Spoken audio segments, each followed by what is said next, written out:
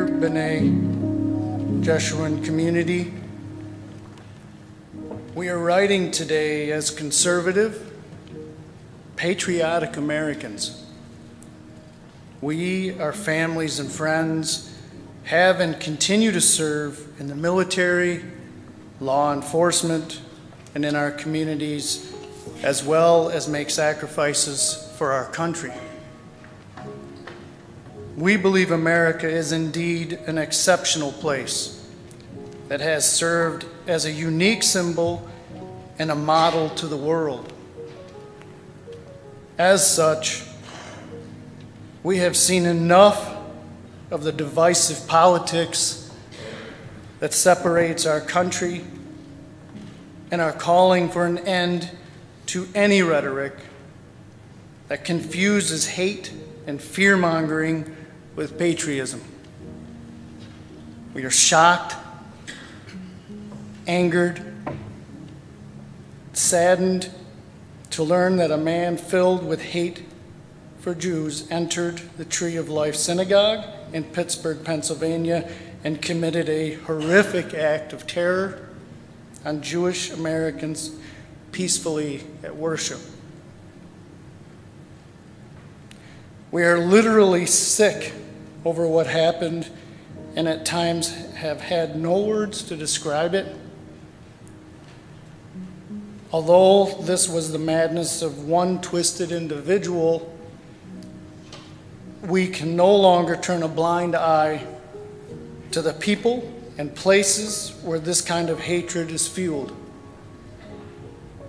As Americans, we all understand what terrorism looks and sounds like and should fear this example the most because the perpetrator is an American. We feel connected to this tragedy through our Jewish friends and family and our shared religious traditions. Before meeting you, some of us have never known a Jewish person, but we understand that this was an attack on all of us.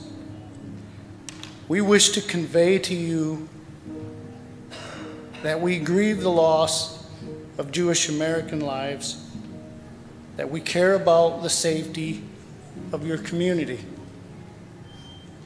In addition, for those of us who are Christian, we are dismayed that any of these groups would call themselves Christian while echoing the Hebrew Scriptures.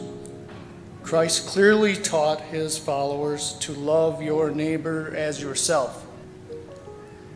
And it is with this kind of love that we aim to live our lives with our fellow Americans, regardless of race, creed, ethnicity, religion, or political affiliation.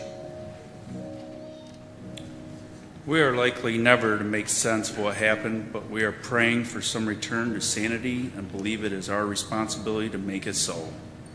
And we went to make sure the victims in the Pittsburgh synagogue will emerge as a light to the world, even though it comes at an unspeakable cost. While as a conservative, we believe that we are each responsible for our own actions and don't like to see government overreaction following the behavior of hateful, reckless, and unstable individuals. We also recognize this despicable crime occurred amidst an increasing polarized political climate. We cannot stand by as our country spirals downward in a cycle of hate and violence. This sick man is the only one responsible for his actions, but we are all responsible for allowing this atmosphere and environment to exist in our country. Please join us in rejecting hate, violence, and language that demonizes any group because they are different than we are. We must stop this before America stops being America. This cannot be a partisan issue as it is more fundamental than politics. This is a moral crossroads for our country, and enough is enough. We must call out any leader, politician, or media personality who pursues a path of victory based on stirring up hate or inciting violence. We do take law and order seriously, and we do know that the tone set amongst our national leaders has an impact on the climate we and our children live in. We are calling for a national repentance and call on all leaders to step forward who pledge to demonstrate reasonableness and tolerance for diverse people, traditions, and political views on all sides. While we don't have to always agree, hopefully we can agree on this.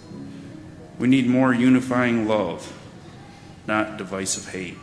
We need fair dialogue, not labels and insults.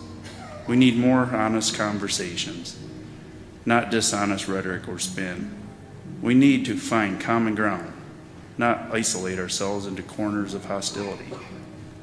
Political polarization and extremist ideology is on the rise in America. This letter is not written to propose a detailed strategy or solution to the problem. However, it is meant to posit the notion of Reverend Dr. Martin Luther King Jr. in stating that darkness cannot drive out darkness. Only light can do that.